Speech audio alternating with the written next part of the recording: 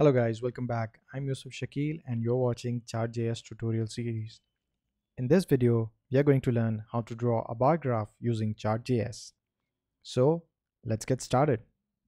Open the project folder ChartJS2 and inside it, create a new file and save it as bar.html. Now write the basic HTML. So we have the doc type HTML.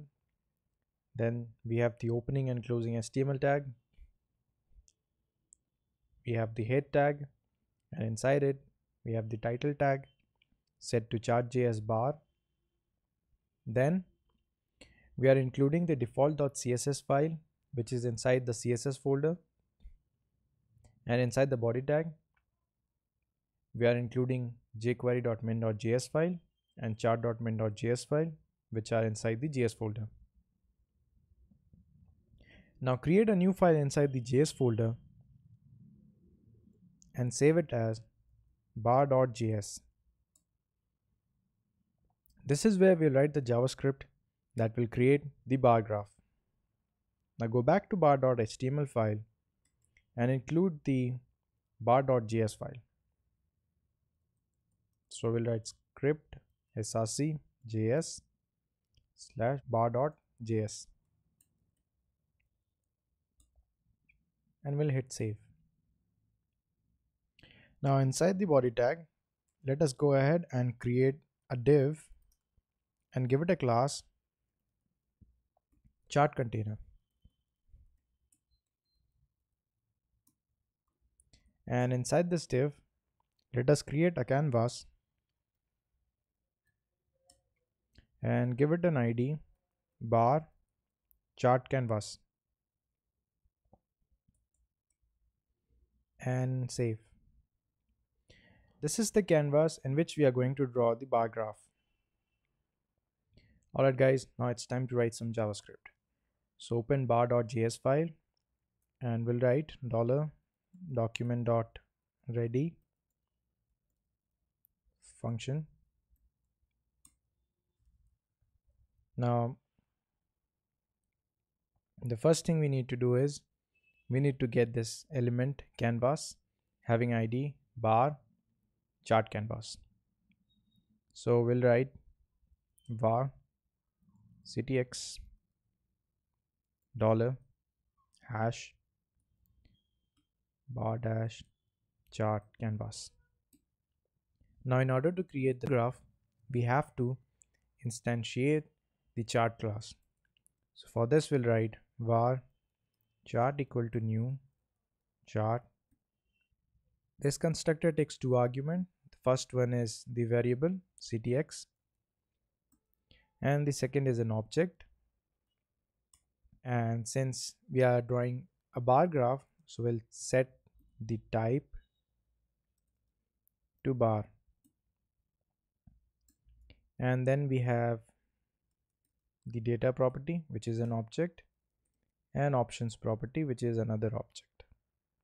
We'll hit save, and now if we open this bar.html file in our web browser, we'll get an empty graph.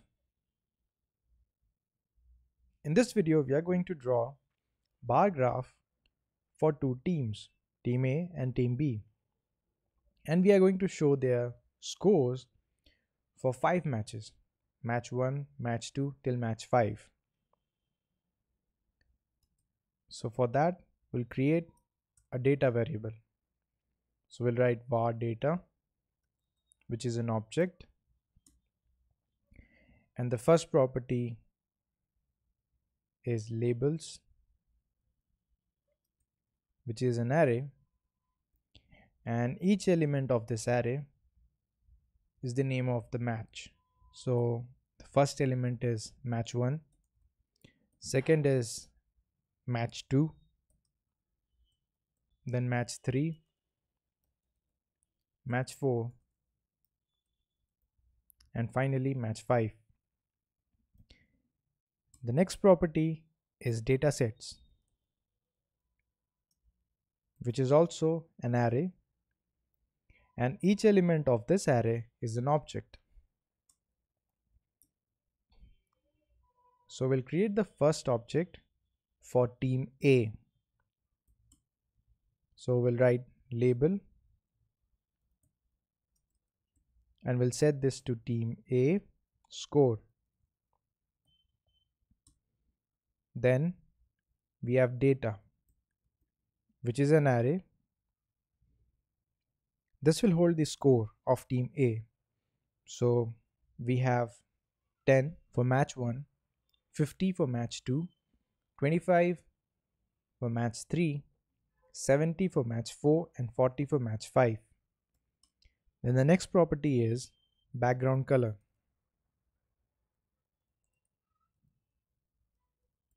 which is an array. For each bar, we'll set the color. And for this example, I'll use RGBA, that is red, green, blue, and alpha. So I'll set 10, 20, 30, 0.3. So red is 10, green is 20, blue is 30, and A alpha is 0.3. And for match 2, same color. For 3, 4, and 5, same color. The next property that we are going to set is border color, which is also an array. And in this case, we'll use the same RGBA value, same as background color. And we'll set the A value to 1.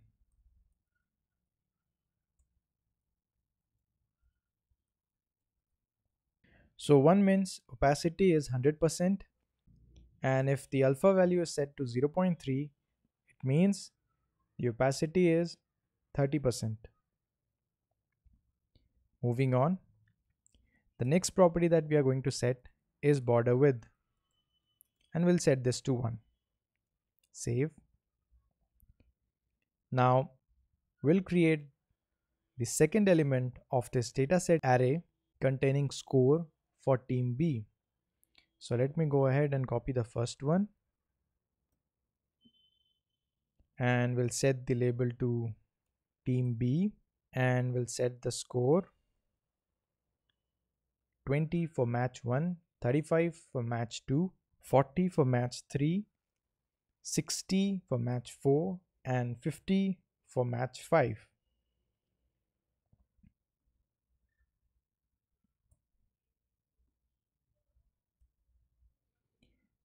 And we'll set the background color to RGBA 50, 150, and 250, and alpha value to 0.3, that is opacity is 30%. And we'll set this for all the 5 data.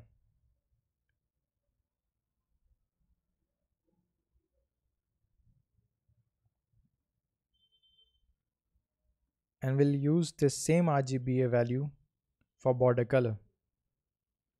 And we'll only change the alpha value for the border color, and we'll set this to 1. That is opacity 100%. Now save. Now we'll use this data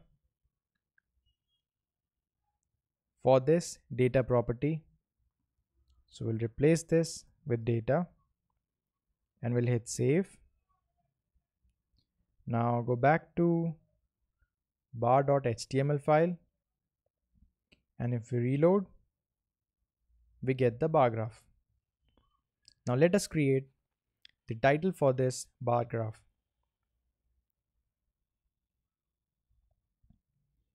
So for that, we'll create another variable var options, which is an object, and we'll set the property title, which is another object, and we'll set display true, position, top, text bar graph,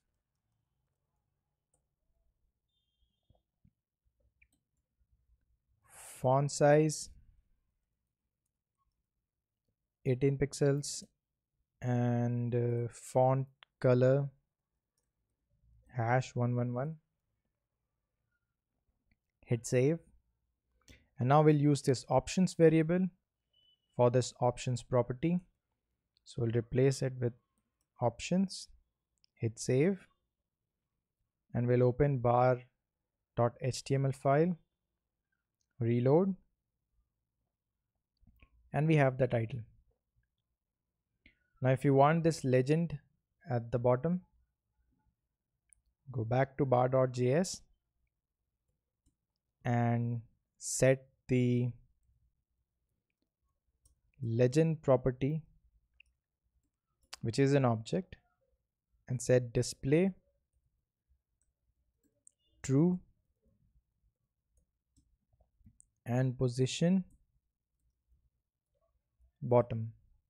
Save, go back to bar.html and hit reload.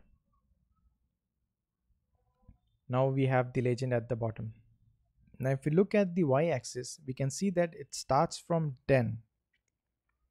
Now if we want the y-axis to start from 0, we have to go back to bar.js and we have to set scales property, which is an object, and we have to set axis, which is an array containing some objects.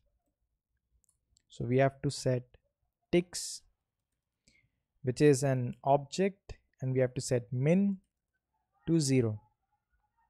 Now save, go back to bar.html and reload. Now the y-axis starts from 0. So we have the bar graph for the two teams and their score for each match. So if we place the mouse on any of the bar, we can see the name of the match, name of the team, and the score. So for example, this is match 3, team A score 25, and match 3, team B score 40. Similarly for others.